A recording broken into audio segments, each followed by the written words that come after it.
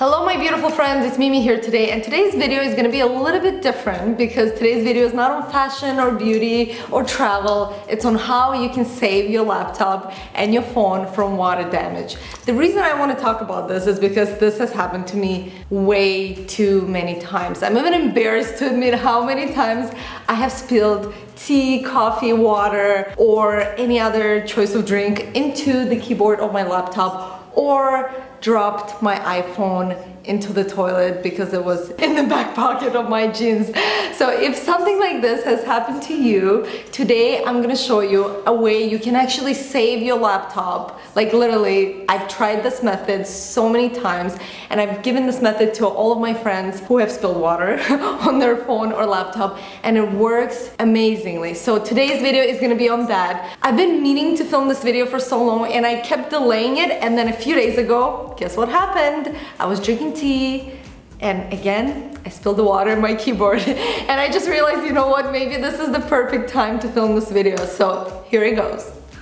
I don't know if you can tell, but I just spilled some water into the keyboard of my laptop, which has happened to me in the past. So right now I'm gonna teach you guys how to save your laptop when you have water damage. Now, this is how it usually happens. I'm sitting on my laptop, doing some work, sipping on my tea, minding my own business, and then bam, I spill the cup and it goes all over my laptop. So the water just goes all over the keyboard and over the laptop, and I'm freaking out. No, not again. And in this moment, it's just important to stay calm, to breathe, and not to panic. We can save the laptop.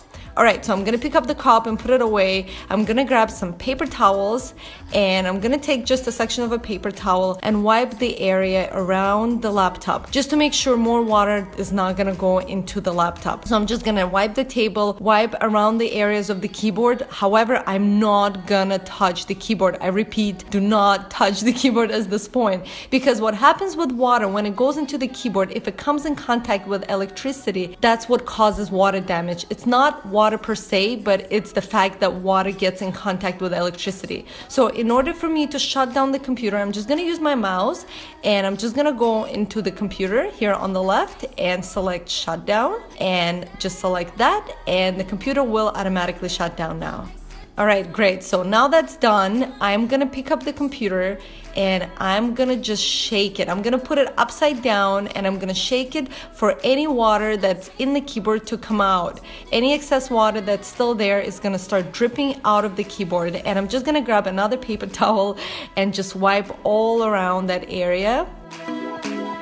And then I'm gonna pick up the laptop, continue shaking it until I'm sure there's no more water left in there. And now is the time I'm gonna actually wipe the keyboard. Now I'm gonna grab some paper towels and continue wiping all of the keyboard, and then also the sides of the laptop where you have some opening where the headphone goes or where the wires go. So you just wanna make sure that any water that went into those holes is gonna be out of there. And now I'm gonna present to you our savior. The savior is good old rice. I'm just gonna grab a package of plain rice. You don't need anything fancy or expensive. Any rice will do in this scenario. And I'm just gonna open the package and start spreading it all over the keyboard. I wanna make sure that all of the keyboard is completely covered with rice.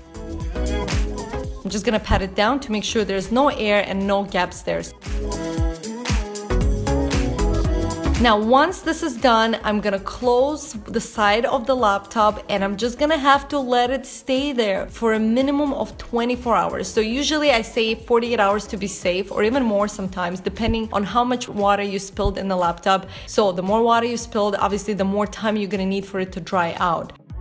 Alright, now the time has passed. I'm gonna brush off the rice. Oh my god, this is so exciting and terrifying at the same time. Brush it all off. I'm gonna shake the laptop to make sure there's no rice stuck in the keyboard or on any of the sides of the laptop. So really make sure and shake it until you get rid of all of the rice. And then once that's done, say a little prayer.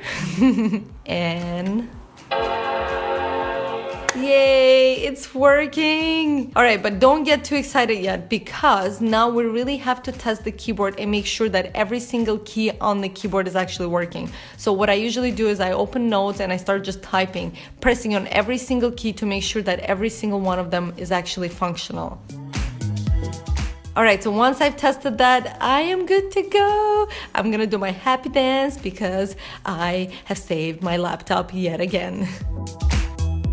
Okay, now what do we do if this happens to the phone? Basically, the same scenario goes here. You want to turn it up first, all right? So by pressing the middle and the side of the iPhone, and then I'm gonna grab a paper towel and wipe the phone, shake it into the paper towel. As you can see, if there's any water, you will see it on the paper towel. So you want to even insert the paper into the holes that you can find on the phone. And then what we're gonna do is grab a plastic bag and fill it up with rice. By the way, save the rice that you use on your phone or the laptop because you might need it later or one of your friends might need it. So don't throw the rice out after you finish this. Once the rice is in the plastic bag, you want to insert the phone into the plastic bag and completely cover it. You want to make sure it's covered top to bottom, side to side, back and front, completely immersed in rice. And again, we're gonna leave it alone for a minimum of 24 to 48 hours.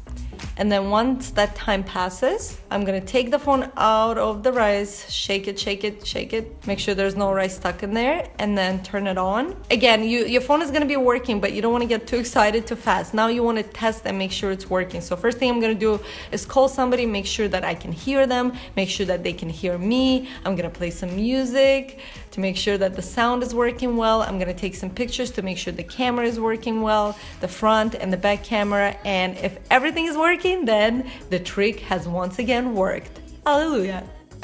And that is all, my friends. Now you know how to save your laptop and your phone from water damage. I hope you never ever have to use this method because you'll never ever spill the water on your phone or the laptop. But the truth is, this can happen not only to you, but maybe your family members or your friends. So make sure to share this video and let me know how you like it down below. Leave me a comment, like this video, and if you ever have to actually try this method, then I would love to hear how it's gonna work out for you. Thank you guys so much for watching. I love you.